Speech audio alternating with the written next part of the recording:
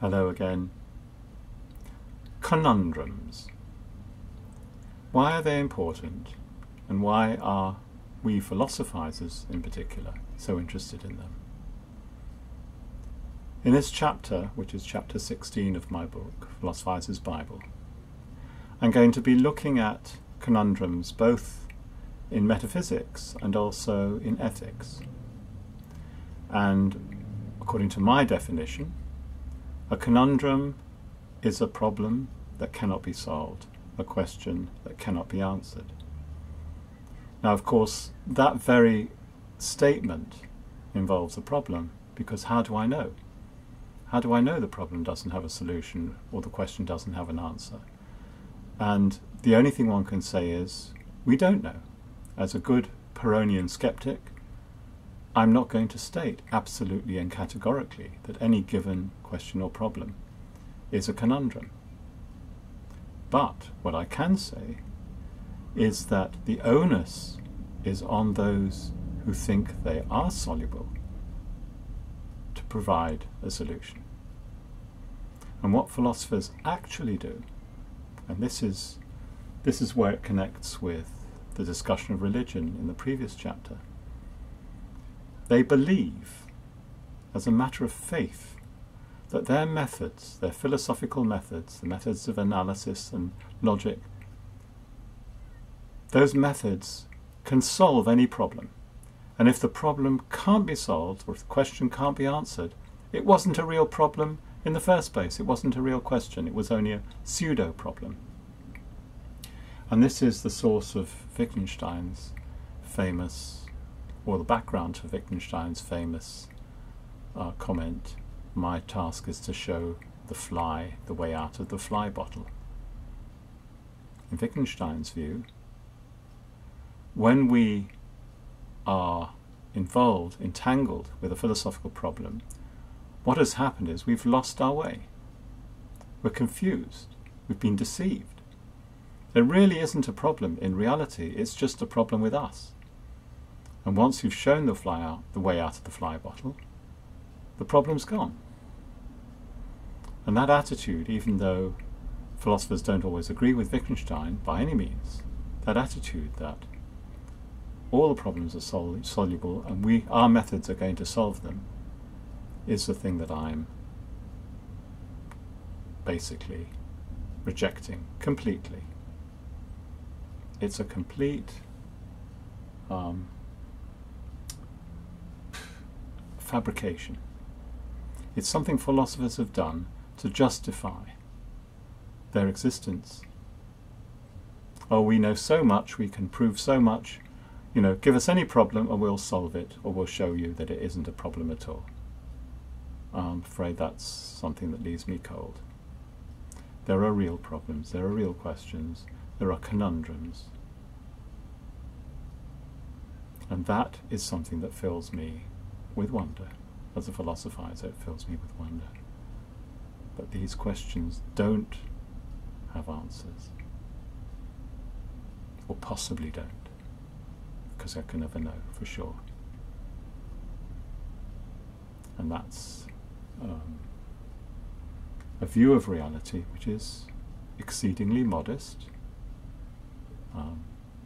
It's a proper view to take when you really, really don't know. And these philosophers are claiming knowledge which they don't possess. That's the long and short of it.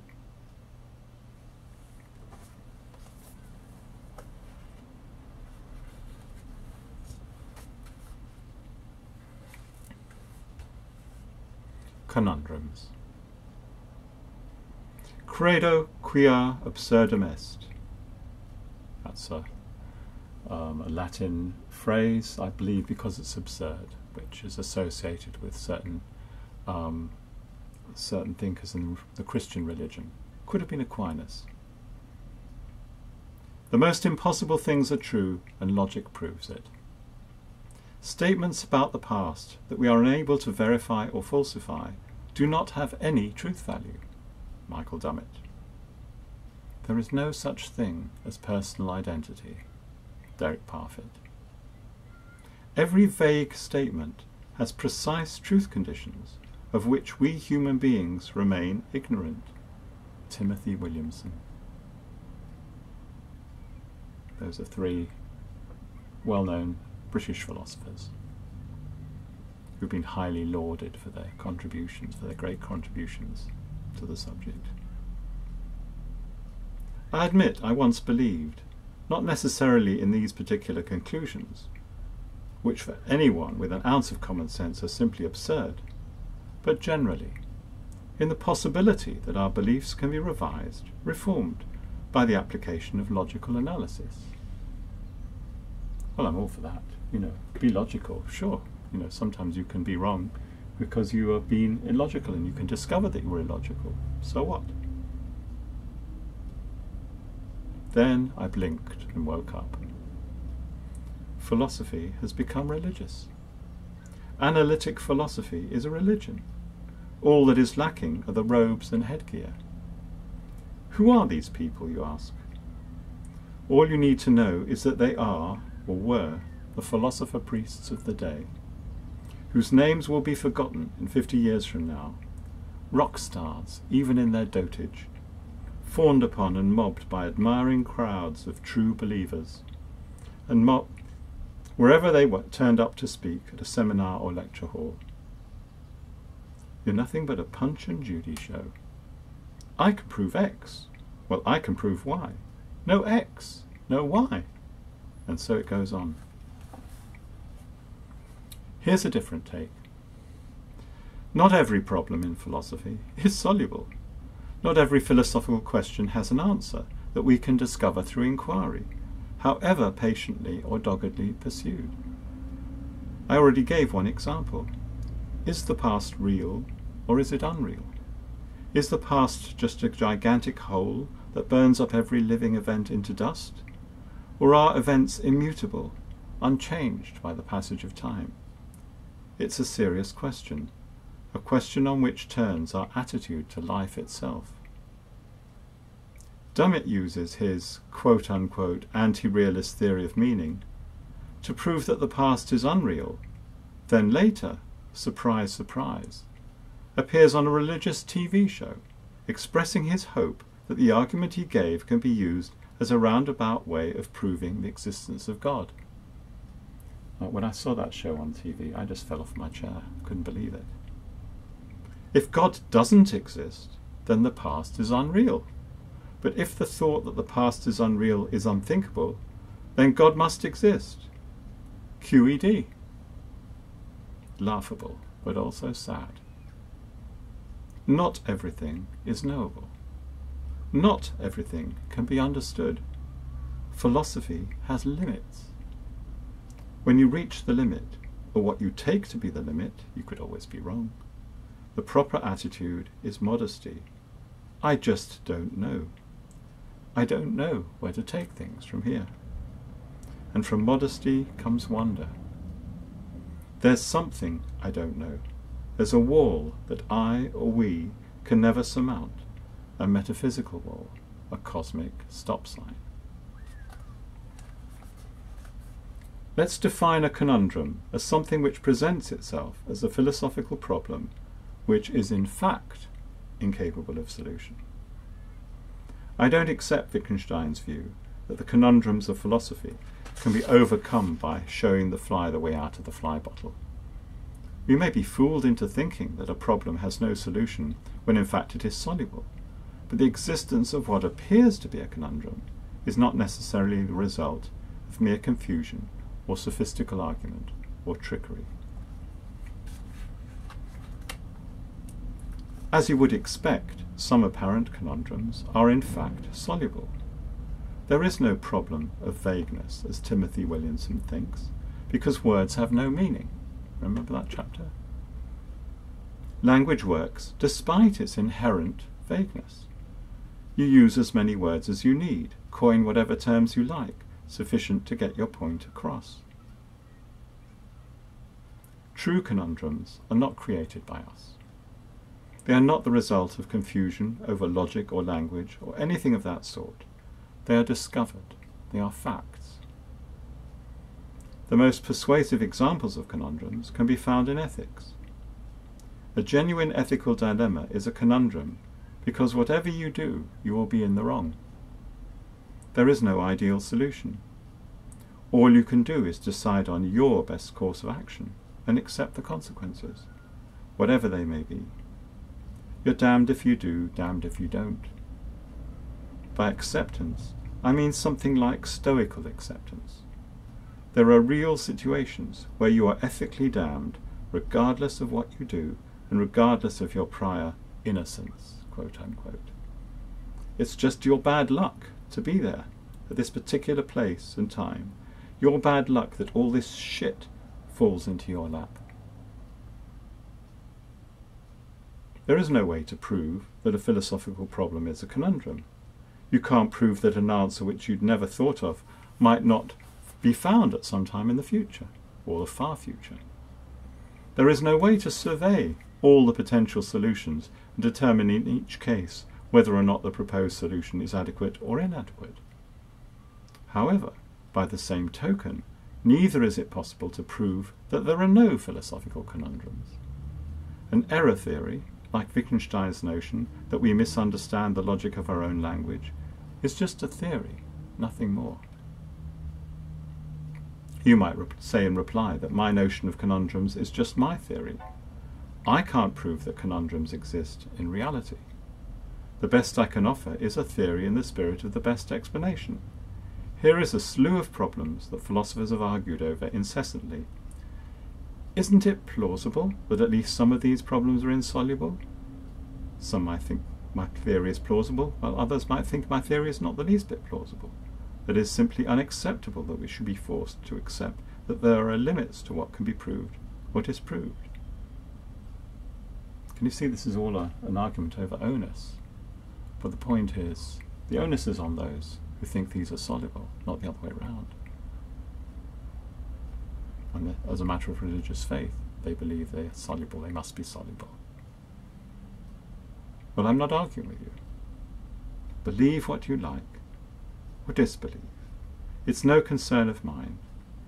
We philosophers see, that's all I need to say. Agree with me or don't agree with me. That's a question which is easy to decide. As a test case, not to prove or disprove anything, but just to show, I'm going to consider a question that we have not examined up to now: free will. Free will is a question on which philosophers take positions. If you look at any standard introduction to philosophy, you will learn what these are. Philosophers pose a dilemma, attributed to the philosopher David Hume, although it is questionable whether he meant his words to be taken in this way. The dilemma is this: you can't act freely if the universe is deterministic, because you're just one of the moving parts in a mechanical clock. You can't act freely if the universe is not deterministic, because then, insofar as your decision isn't determined, you're just like a roulette wheel. I've stated Hume's dilemma in the crudest terms, but after adding all the fancy qualifications and logical finesses, the result is the same. There is simply no room for free action, as we naively suppose this to be. Wrong. All this rigmarole shows is that we don't understand, we really don't understand, the nature of human action. The very idea that one can act, that action takes place at all, that there is any room for action in the universe as science conceives it, or even as religious faith conceives it, is a mystery. Action is something to wonder at. You see, this is the thing. It's something that's right in front of you. It's something that we live through every day. That's the most real thing. But we don't question it. And because we don't question it, we then find ourselves entangled in this dilemma about what it is. We don't see it as something to wonder at. Here's a possible view. I don't claim any more than that. Determinism is false, and indeterminism is also false. Things don't happen because other things happen, not ever. And they don't happen randomly either. Everything, every single event that occurs in the universe is an action. It is the result of a decision, in some sense that we can either understand in our own limited case, or we do not understand. And where you don't understand, all you can do is wonder.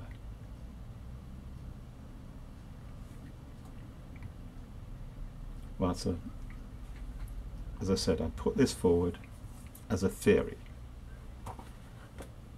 I've no possible way of determining whether this theory is true or false. But basically what I'm saying is that the problem of free will arises because we assume that we know what causality is. We assume that the universe, by and large, works by means of cause and effect. And there's no reason for that assumption to be true. It's not the only possibility. And if you just consider the possibility that action is more basic than cause and effect, you consider the possibility that action is the deepest concept, and causality is just a description of experience, then you have a very, very different take on the problem of free will. And of all the philosophers, I think Schopenhauer came closest to realizing the importance of action. There's another, that was in the 19th century, but there's another philosopher called John McMurray, who was writing in the earlier part of the 20th century, up into the 1950s. And he describes, he develops this idea that the world is one action. I'm not saying that he's right. He had a kind of religious interest in promoting this. But it's just that there's a possible way of seeing, a different way of seeing.